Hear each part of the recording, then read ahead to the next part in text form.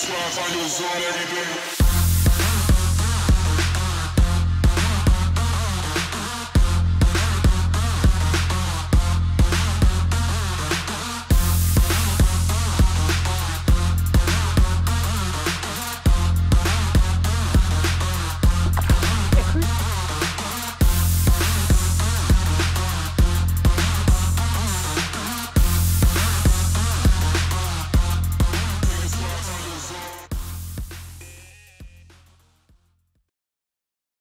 What's up, y'all? Alvin here, and today is the day. We're going to start talking about redfish on the fly. So I get asked, not every time I'm out with clients, but pretty often I get asked, what's your favorite fish to fish for? And I've been fortunate enough to, travel around a little bit, fish for a lot of different fish, and sometimes it surprises people, but my favorite two fish, because I really can't narrow it down to one, but my favorite two fish are the fish that I get to fish for most often. That's bass and redfish, both Texas native fish that I get to fish for year round. And that may be part of the reason why they're my favorites, because they're the ones that I know the best. They're the ones that I get to spend the most time chasing. I could flip a coin and either one would be great. A great day of bass fishing or a great day of red fishing, and I would be happy. So I thought I would share some of my knowledge that I've gained over all these years of fly fishing for redfish. I did a series of 3 videos a while back about fly fishing for bass. I'll link that up there if you'd like to check that out if you haven't seen it. So if you're interested in fly fishing for redfish, going to do 3 videos on this topic as well. Today will be sort of an intro, then we'll go into tackle, flies, rod, reels, line, leaders, all that type of stuff. And then in the final video, we'll do stuff on more specific tactics that will help you catch redfish on the fly. So if you haven't, go ahead and subscribe to the channel, maybe put that little bell notification thing on so you'll know when I put up the next video, and let's get into it. So just like the fly fishing for bass videos, people say, well, what's the deal? Why you want to fly fish for redfish? And first and foremost, it's fun. I mean, that's what this whole thing's all about, right? Having a good time.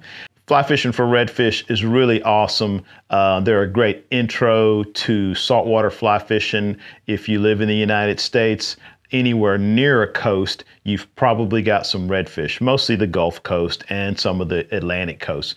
But I'm in Texas and we've got hundreds of miles of shoreline that we can go out and fish shallow water for redfish on the fly. So some of the cool things about red fishing, one is it's kind of a combination of hunting and fishing. So we typically are sight casting for the fish. So we don't even cast until we see a fish. So that's kind of cool because, you have to figure out where these fish are going to be, different times of day, different times of the year, different water conditions.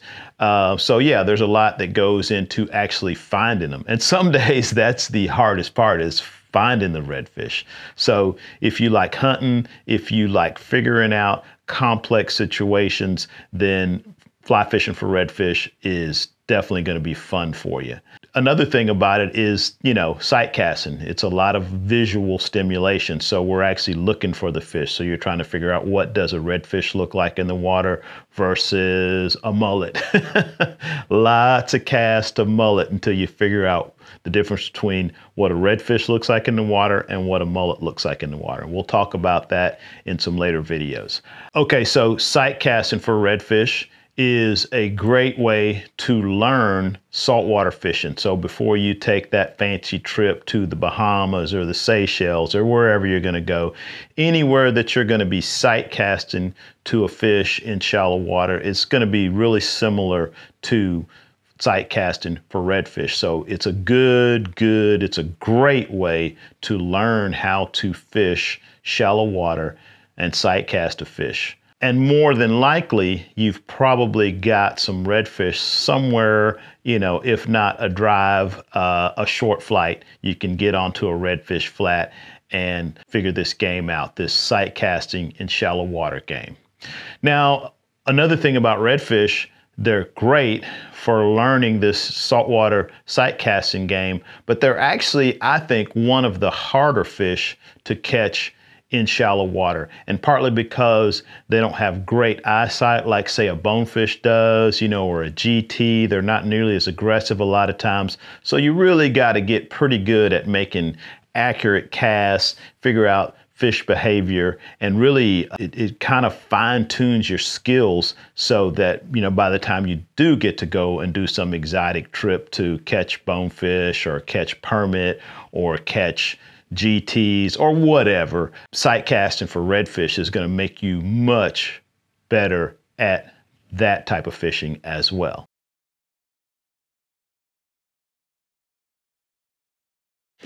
All right, so we're going to talk about rods, we're going to talk about reels, we're going to talk about lines, we're going to talk a little bit about flies. A lot of stuff to talk about flies. Leaders and tippet.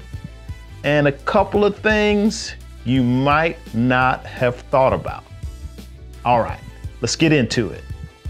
Okay, so first up, I gotta say that this is the recommended equipment for the type of red fishing that I'm doing most of the time. So this is gonna vary from place to place, but if you're fishing anywhere in the kind of middle Texas coast, or anywhere else where you're sight casting to redfish in shallow water being, say, 2 feet deep or less, this is gonna be a pretty good starting point.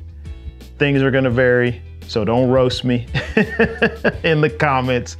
If you've got suggestions or ideas, anything to add to the conversation, feel free, please drop those in the comments. All right, so let's get started. For rods, typically, I'm gonna recommend a 7, an 8, or a 9 weight rod. Fast action. Now, depending on where you are, you know, like I said, if you're in Louisiana and you're chasing bull reds, your go-to might be a 9 or a 10 weight rod. But for most of the stuff we're doing, 7, 8, and 9 weight rods are sort of the go-to. I prefer an 8 weight. That would be my go-to redfish rod. My wife, she prefers a 9 weight. As far as rod length goes, most of those rods are gonna come in at 9 feet. If you can find an 8.5 foot or one of the 7'11" bass type rods, those will work great for redfish. The shorter rods are gonna be really good, especially for those short, you know, 10 to 15 foot casts, 20 foot casts. Those rods are gonna work great. Now, I would probably not pick the shorter, you know, the 7'11" rod for my main rod because I don't think they're quite as good for making some of the longer accurate casts you have to make from time to time. But, you know, they're gonna work great for the short casts. If you got one and you're wanting to get into red fishing, go for it. Just use that rod. Okay, now when it comes to lines, there are so many different lines. I'm gonna say there's probably more options when it comes to lines than there are for rods. So you got your floating lines, you got your sinking lines, you got your sink tip lines, you got your weight forward lines, you got your redfish tapers, you got your bonefish tapers. There's so many choices out there. You've got a tropic line, you've got a monocore line, you've got a cold water saltwater line. The choices are endless, and it's really kind of tough to make that final decision. I'm gonna just go ahead and put this out there. Just go with the one you got, and as you learn more about this, then you may be able to fine tune what you need. Now, the optimum would be to go to your local fly shop and cast your rod with all these different lines, because that's the only way you're really gonna know which one works the best. Or if you're fishing with a guide, tell them like, hey, do you have this particular line? I would like to fish with this line. You know, trial and error is really the only way to decide which fly line is gonna work best for you. I would recommend some type of weight forward floating line in a bonefish, redfish, or even a bass taper. Now the bass tapers tend to be a little bit heavier forward, so those are going to be great for throwing bigger flies, but also for making those quick shot casts. But maybe not the best all around redfish line. Like I said, if you have to make some longer casts, the shorter rods and those short bass heads may not be the best thing for making the longer casts, but a lot of the casts that we make are 20 feet and under. So you should be okay with that. Notice I'm covering a lot of bases here and trying to make this as simple as possible for you, but it can get pretty technical if you want it to. All right, so when it comes to backing, not a whole lot to think about. Most of your 8, 9 weight reels are going to come loaded with plenty of 20 to 30 pound backing, definitely enough for redfishing. If you've got 100, 150 yards, you're going to be good for most of the redfish you're going to hook.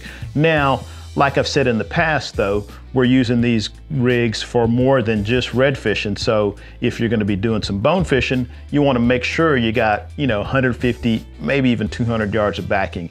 If your reel will hold it, you might as well put it on there. Okay, so you might have noticed I skipped from rods to lines, because really your rod and your line are probably the two most important parts of your gear when it comes to delivering the fly to a redfish or any other fish for that matter. But we do focus a lot of time on reels when it comes to saltwater fishing. And there is good reason for that. You want to make sure that reel is not going to rust after exposure from salt water. You definitely want to rinse them at the end of the day. I know some people who religiously do not rinse their reels at the end of the day, and they're like, it's made for salt water. If it can't stand up, then I shouldn't have it. But, probably best to rinse them off at the end of the day. The other thing is, you don't need a super heavy duty drag for redfish, and I've caught redfish on some rinky-dinky reels back in the day because that's all I could afford. But like I said, if you're going to be using this rig for more than just redfishing, you might as well go ahead and get a good quality reel, something that's got a good drag on it, something that's not going to rust out after a couple of days in the salt. And more than likely, most of these reels are going to last you a lifetime. So brands, pick your favorite brand. I use certain brands, but that doesn't mean that those are the best. They just mean that that's what was available to me, or that caught my eye, or I got it for free. Let's be honest here. Now, I got a handful of questions in the comments on the last video about leaders. And just like the rest of this stuff, I really like to keep it simple when it comes to leaders. A lot of times I'll use just pre-tapered leaders, leaders out of the bag that I bought from a fly shop somewhere or I ordered online. Occasionally I will sit down and tie leaders, but typically if I'm tying a leader, it's because I'm somewhere and I don't have a pre-tapered leader to put on my line. I always have spools of tippet, so I can make a leader if I have to, but it's usually not my go-to. The pre-tapered leaders are fine in most circumstances. Maybe 12 pound would be my go-to. If the fish are spooky, I may go as low as 10 pound, but I'm a lot more likely to be using 20 pound than I am 10 pound.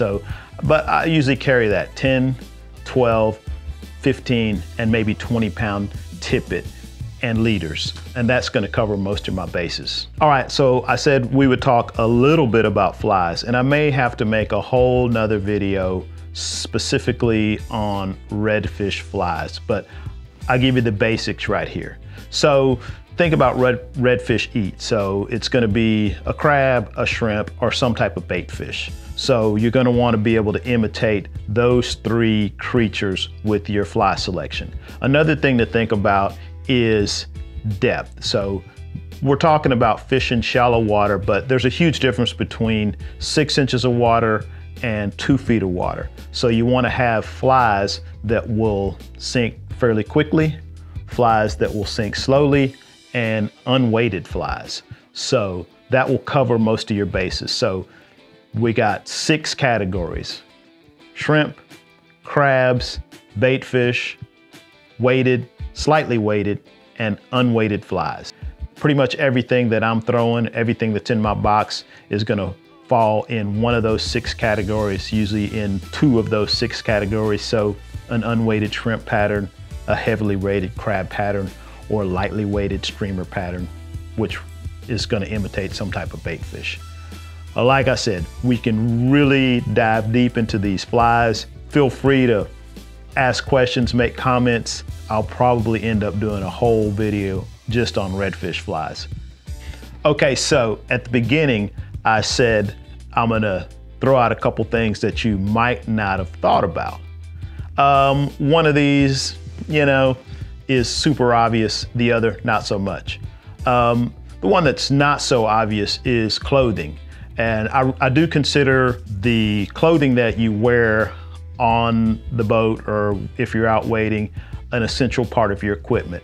Most of the places you're throwing after redfish are gonna be warm and sunny. So you wanna wear clothing that's gonna offer you good sun protection, long sleeve shirts, gloves, you know, hats, neck gaiters, the whole 9. I typically wear long sleeves and pants on some of the hottest days of the year. When it's not so hot, I'll put my shorts on. But you really gotta be careful out there, protect yourself from the sun, because there's nothing worse than getting sunburned. Worst case scenario, getting heat stroke, and that's really gonna cut into your fishing time. That's really gonna cut into your enjoyment of the day on the water. So proper clothing, sun protection is an essential part of your equipment. Now, what is that other mystery piece of gear that I said I was gonna tell you about from the beginning? Well, it's sunglasses, polarized sunglasses. Not having a good pair or a pair of polarized sunglasses may be the biggest disadvantage for catching redfish on the fly if you're sight casting to them. If you can't see them, you don't know where to cast. And believe it or not, I've been on a trip before and been trying to see fish and then realized like, oh, I can't see anything because I got the wrong color glasses on. Most of the time you're gonna want something in the brown to copper tones, maybe even yellow on a really overcast day, but you're probably not gonna want your dark gray glasses that you use for offshore fishing or even lake fishing. So a good pair of polarized glasses will make a huge difference when it comes to seeing fish on the flats.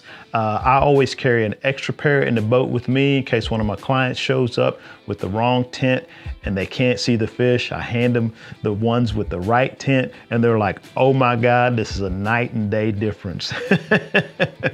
So yes, make sure you got you a good pair of polarized glasses in the proper tint.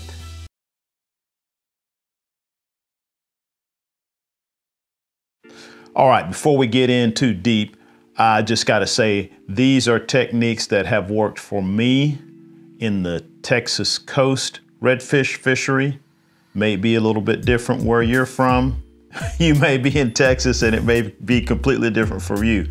So if you've got any helpful hints, ideas, suggestions, please throw those in the comments.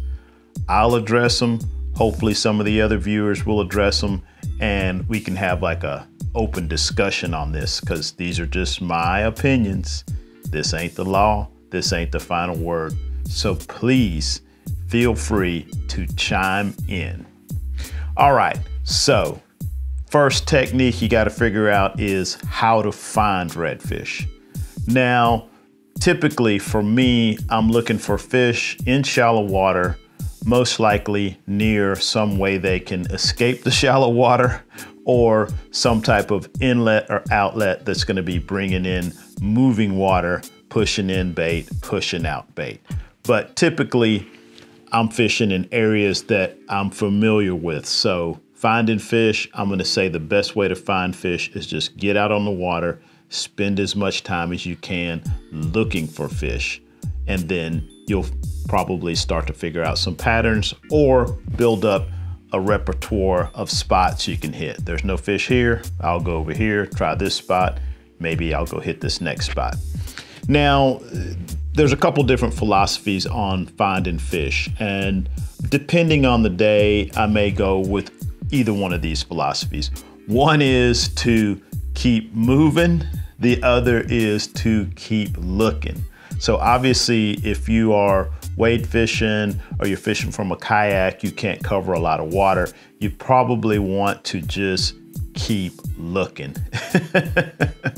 And I've had it go both ways.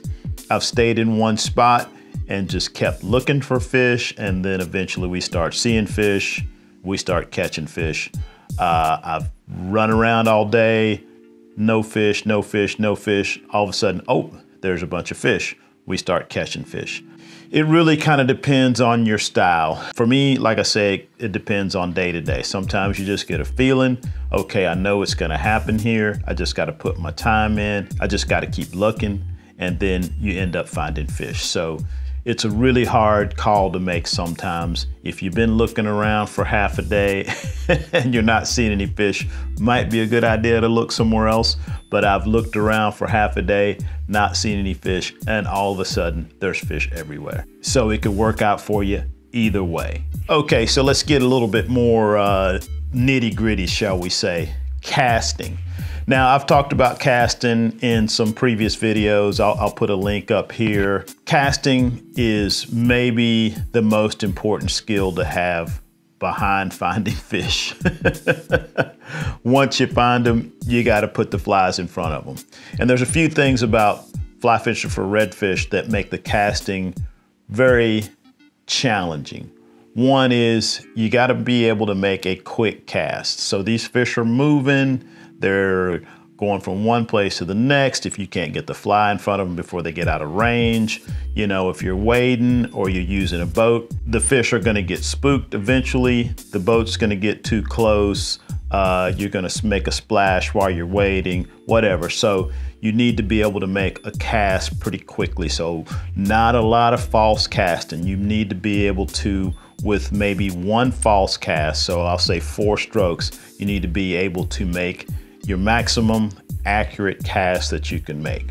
Now, fortunately, most of the time, we're gonna be getting these fish within 40 feet, so 30 to 40 feet. And on some days, you're really trying to figure out how to make that super accurate 15-foot cast. So speed and accuracy are very important. Speed being number one. You gotta get that fly out there, get it in front of the fish before something happens. The fish gets too far away or the fish gets spooked. Now, when it comes to accuracy, I'm talking extreme accuracy. So the difference between making a cast that lands 2 feet from the fish and a cast that lands 6 inches from the fish can make all the difference between catching them or not catching them.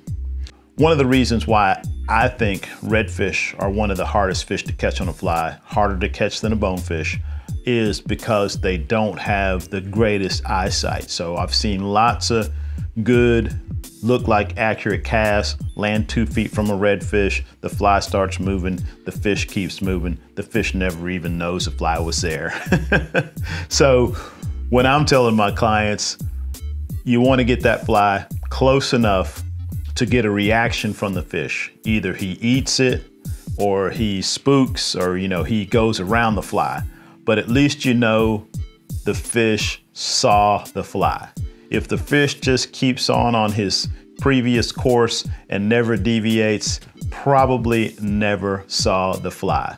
So what you need to do is intersect that fish with the fly. So that fly needs to swim across in front of the fish from left to right or right to left, as close as possible. I'm saying within a matter of inches.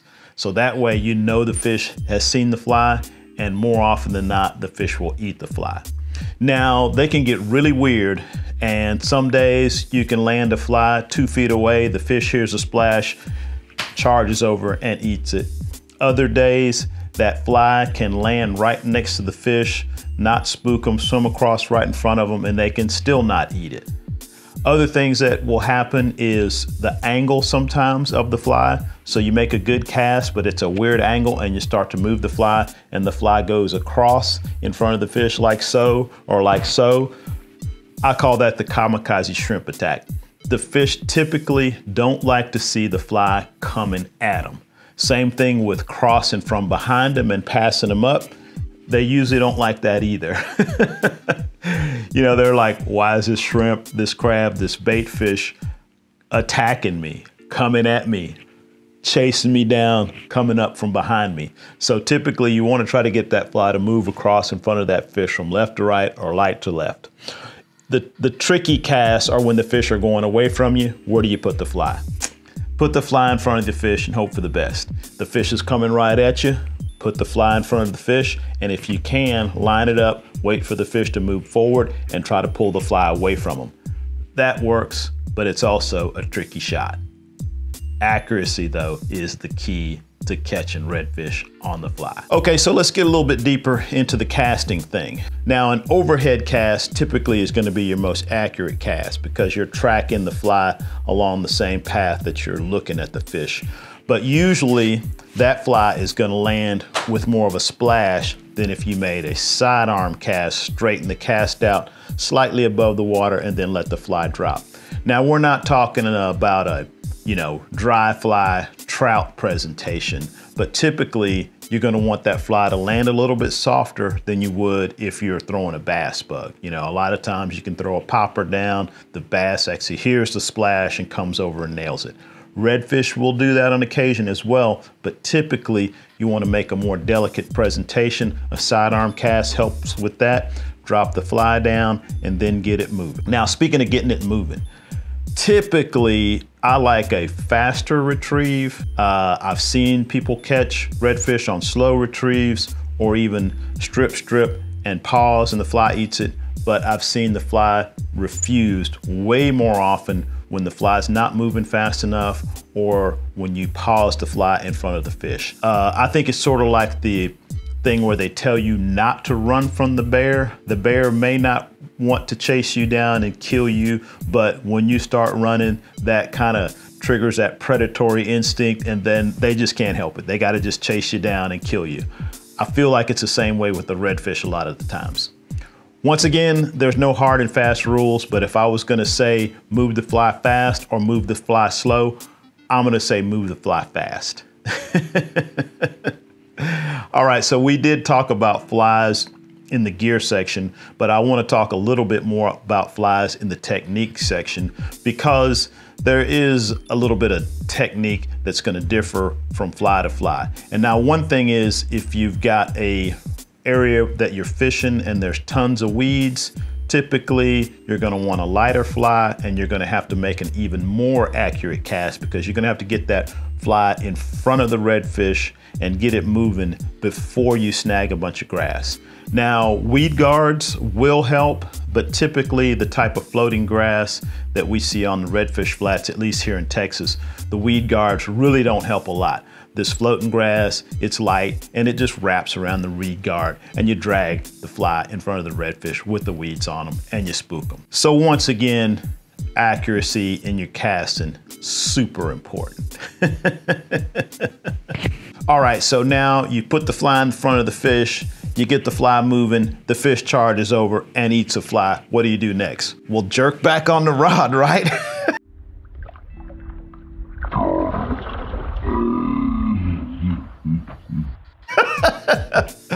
Please don't do that. The old trout set thing, I've seen so many redfish lost because of a trout set. Just like your bass fishing, you want to keep that rod tip down, keep the line tight, and give it a strip strike. A lot of times, even if you just keep the rod tip down and keep the line tight, the fish will hook themselves because they'll usually take off once they eat that fly. But keep that tip down, strip strike, and then let them go. So a lot of people have had that strip strike, keep the rod tip down, drilled in their head so many times that that fish grabs the fly, they keep the tip down, they do that strip strike, and they hold it. And that fish breaks off. It's usually not that much of an issue with the smaller redfish, but I've seen even some, 18, 19-inch redfish break 20-pound tests just because of the shock of them taking off. Definitely with bigger fish, you want to let them run. Even with the smaller fish, you want to let them run. Once you're pretty sure you've got them stuck, just let them go. let the drag do its job, and fight them like you would any other big fish. Just don't raise the rod tip. Oh yeah. Oh! Uh-oh. Do we have to say it? All right, so like I said at the beginning, I'm gonna tell you the most important technique to catching redfish on the fly, and that is you gotta have some patience. Okay, so what do I mean by patience? Basically, just time. You may spend a lot of time on the front of the boat, wading on a flat, pulling your canoe or your kayak across a flat, looking for fish. Some days you don't find them. Some days you see them right off the bat, but more often than not, you're gonna have to put in some time to find the fish. All right, so you found the fish, you gotta be able to make that cast. You need to put in some time practicing your cast, making those accurate casts, dropping that rod tip, stripping that line. It just takes time to get this skill down. Patience, patience, patience. All right, y'all. Hopefully that helps some of y'all out there. If you have any questions, suggestions, comments, please put them down there. Hopefully they'll help somebody out. I read these comments and I have definitely learned some stuff in the comments. So they are wanted, they are needed, and they are super helpful. If you haven't, please subscribe to the channel. That helps me out. Thanks for watching the video. Check out some of my other videos. I'll see you in the next one. And in the meantime, good luck on the water.